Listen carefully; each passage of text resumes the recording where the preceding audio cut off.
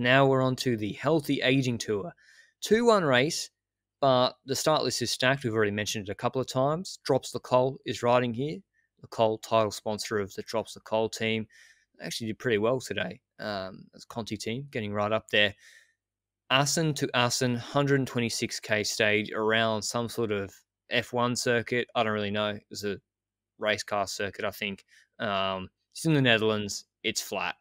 It's, I don't know, they did like 300 meters elevation, which is a lot for the Netherlands apparently, but out of Yeah. 127 Ks. Bunch sprint. The sprinters we got here, Kirsten Wild, Hosking, Amelie Diedrichsen for Trek. We were like, in our preview, we're like, would Diedrichsen be back to the level she's shown before in sprints? Lorena Wiebes, if I haven't mentioned on DSM already. Who else, Benji? Norsgaard, the revelation at the start of the season. Emma Norsgaard, the Danish national champ for Movistar. Jolien D'Or, sprinter, Belgian sprinter for ST Works. ST Works just keep winning. But yeah, I thought the main favourites were D'Or, Wiebes, and Kirsten Wild were the lock top 3 favourites, to be honest, for this stage. And that's just the way sprints have been for the last long time in women's cycling, the last couple of years at least. Particularly, Wiebes is the quickest in the world by far. But it was pretty exciting, this flat stage, Benji, and we'll get to the sprint in a second. But Daniek Hengeveld, young Dutch rider for GT Krush Tanap, very strange name for that team, 18 years old. We're like, I flicked it on with 7Ks to go. I was like, 25-second gap, 30-second gap. They'll reel her in when they want to. It'll be easy. She just stayed out there forever and ever and ever. And do you think that affected the sprint? That Hangeveld stayed out there until the last 150 meters? I think that it did, but I think a lot influenced the sprint today. If we haven't gone over it yet, the last kilometer of this circuit is pretty treacherous, and I don't think it should be treacherous. There's a lot of opportunities on this parkour to not make it treacherous. And the problem that I see is that in the last 350 meters, I was going to say kilometers, but that's not the case. In the last 350 meters of each circuit that they do here, you've got where the sprint is going to be sprinted, obviously, towards the finish line. And there's a chicane literally in the last 350 meters that first goes to the left, then to the right, and then there's another bend to the right around towards the finish line. So you've basically got 3 corners in the last 350 meters, which in the first few times they passed there, I was like, they could get through there pretty safely, but I wasn't thinking if they do this at a sprinting speed, there's no way they get through that unharmed. And the odd part about it is behind the line, there's a straight line of 400 meters, 300 meters that they could have extended it and made the finish line later. And I think that would have influenced a lot here, because let me go into the last section. I think that it all really came down together in the last kilometer, really, to be honest. She had a tiny gap on the group then, on the peloton group, that was being led by first DSM as well, leading the group, but also the team of Jolien D'Or also doing quite a bit of work. And it got really treacherous into those last 400 meters because she had a gap of 20 meters going into that chicane on the group, which was already the sprinters coming to the fore. And the problem there is when they go into that corner, then they obviously are going to try and take the inner corner of the other part of the chicane. And as a consequence, a lot of people that go through the first part of that chicane take it really wide. And one rider, I don't know how she stayed up her bike. She almost rode straight into the barrier on the left side of the road. And she tried to get back into the group, and that caused some chaos in the group. And there was a bit of a split between the first, I think, 8 riders and the rest of the group. And in those first 8 riders, it was Alice Barnes taking on the sprint first, Lorena Wiebes in second wheel. I think Jolien D'Or was 4th or 5th wheel back at that point. And the annoying part about the last 200 meters is that bend that I spoke about, the bend going into the finishing line. And Alice Barnes is taking the inner corner, but coming out of the corner, she doesn't really turn parallel to the road. She kind of keeps going forward and slowly turns to the finish line, which means that she ends up basically halfway the road instead of at the barrier on the left side of the road.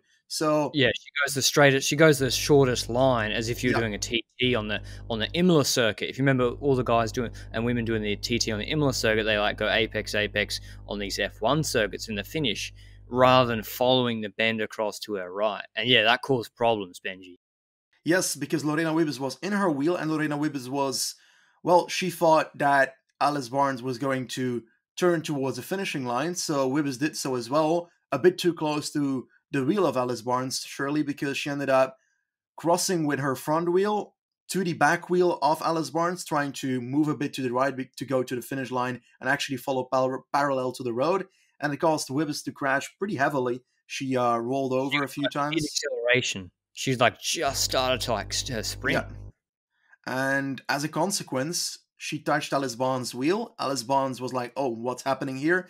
She tried to get back into sprint mode in the last few meters, but behind those two riders, there was another person that was coming up, Jolien Dore, that had to evade Wibbes, so also had to brake a tiny bit. I don't think she lost as much momentum. No one else crashed. Yeah, I don't get how no one crashed, but that's good, I guess.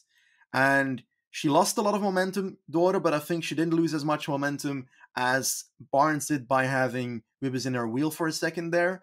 And yeah, she just sprinted. She was much faster to get back to top speed than Alice Barnes was. And on the line, she just passed Alice Barnes and took the victory here. So very treacherous parkour in the last 200 meters. I think the parkour really influenced the outcome of the stage. I cannot tell you who would have won if... I'll tell you. Yeah, Wibbes. If there was no crash, Wibbes would have won.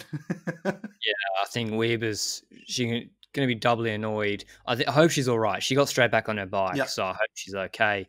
It looked like she was okay. She hit the ground pretty hard, but she's like 99% to blame for the crash, in my view. It's pretty bad error and handling error from her getting her wheel on the wrong side and then sprinting. Nah, she sprinted pretty much straight into Alice Barnes. Like Alice Barnes didn't really move off her line or anything that badly. It looked to me like Wiebes wanted to pass her as close as possible on a bend and pretty much had her head down and barreled straight into her back wheel. I'm going to bring forward a point here. This is going to be like, this is next level. I'm not blaming anybody. This is how I apply the current UCI rules, which is really annoying.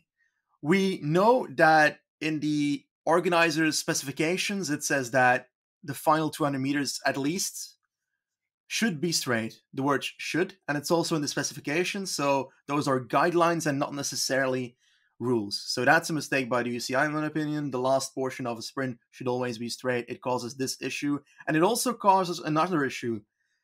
We spoke about Alice Barnes taking a route to the finish line that is not parallel to the road. That means that she's not holding the same lane on paper, because the lane on paper follows the road, which means that on paper she broke the deviation rule, which is stupid. No, on paper she did, but it's stupid. And as a consequence, I don't know about the person who didn't change lane and kept the same turn, crashed. I don't think that Alice Barnes is to blame. I think that this is an issue with the deviation rule again. And the issue comes straight from the fact that they don't have a rule that there shouldn't be a bend in the last 200 meters. And I hate it. Because every single time something happens like this, I agree, but we're going to talk about it. Lorena Wiebes has got either side of the road to choose from. Barnes is in the middle of the road. There's no one around. She wasn't going into the corner. And she sprints pretty much straight into Alice Barnes. So I think she would have won the stage. She was coming really, really fast. She definitely would have beat Barnes. Whether Jolien Dore would have been able to get onto her wheel and win as well, I don't think so, based on how those two have fared in the past. But maybe I need to go back and look at it more closely. I guess it's a little bit...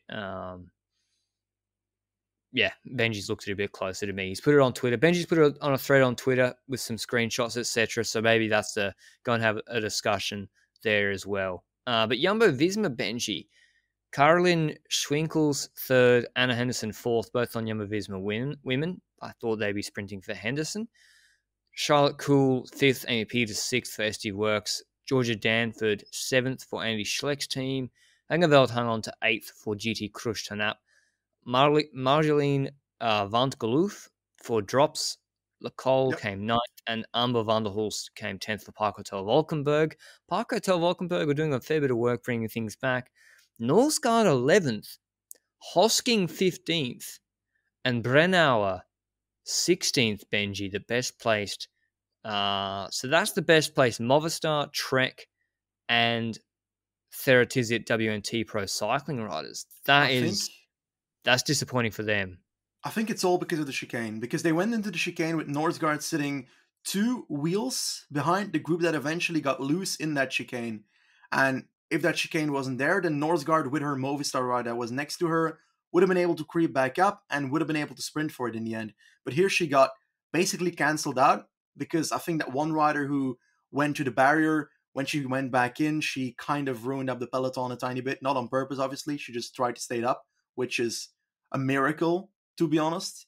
And I think that ruined the options of anybody in that second group to do anything, going from Norsgaard to Marjolein van t Geloof, who was also, I think, 6th in Le Samad behind Norsgaard, who got second there. So, yeah, I think a lot of decent sprinters didn't get their opportunity today. And I think that we might see some different top 5s in the coming results if it comes down to a proper sprint in the end. And I think all in all, it was a really fun race. It's very fun to see young riders come to the fore in those breakaways throughout the stage, creeping up and displaying their colors, and just the fact that we don't see coverage of this almost ever a continental race in women's cycling. And I love that it's there, because now we can do what we do with men's racing, and we can analyze, ooh, who's going to be a talent in the future? Oh, this is going to be fun. This is a young Dutch rider who can do well in the future. That kind of stuff. And that's what I'm so intrigued about in cycling, looking at the lower grades of cycling as well, and see who's going to pop up, who's going to move up, who's a young talent, and who's going to step into World Tour in the coming years. And something like this gives an opportunity to that. And we don't have that often, so I'm celebrating it. All right, tomorrow, time trial from Lauwersug to Lauwersug. These names. 14 kilometers, pancake flat in northern Netherlands. There's 3 names, I think. Van Dijk. Who else? Oh, Brennau, sorry. My brain just shut down. Brennau from Stanford, obviously. And Emma Norsgaard, Benji. She came second at Chrono de Nation in 2018 when she was like a mere child, 18 years old or 19. A mere child. She came second in Le Semaine, second in Omloop. She should have won one of them if she had a better lead out. She was the strongest rider in definitely Le Semaine. She was the strongest rider. I think Norsgaard might win based on how. Yeah, I think Norsgaard's a good shout tomorrow. But who do you pick? Is there another name I'm missing? What's the time trial of Alice Barnes like? Because I genuinely don't know her time trialing capabilities. I haven't seen any of her the last year's 8th in Strategic Challenge last year. So it's pretty good. She's up there. Leah Kirchmann from Sunweb, DSM, also pretty good at this. So yeah, I'm gonna go with an outsider. I'm gonna go for Leah Kirchmann. Okay. I reckon Norsgaard might have cost herself the GC by being not getting some of the bonus seconds today. But yeah, they've got the ITT tomorrow, which I think she'll do well at. If pure power and positioning is not as important, obviously. But that's the Healthy Aging Tour Stage 1 wrap up. We'll be back tomorrow with wrap ups of Paris Stage 5, Tirreno Stage 2, and Healthy Aging Tour Stage 2. Hope you enjoyed this beast of a podcast. Go and check out our show partner, Lecole, www.lecole.cc, in the link in the description if you need to get yourself any new cycling kit. And we'll be back tomorrow. I've got to go sleep. Benji's got to edit all these. Ciao.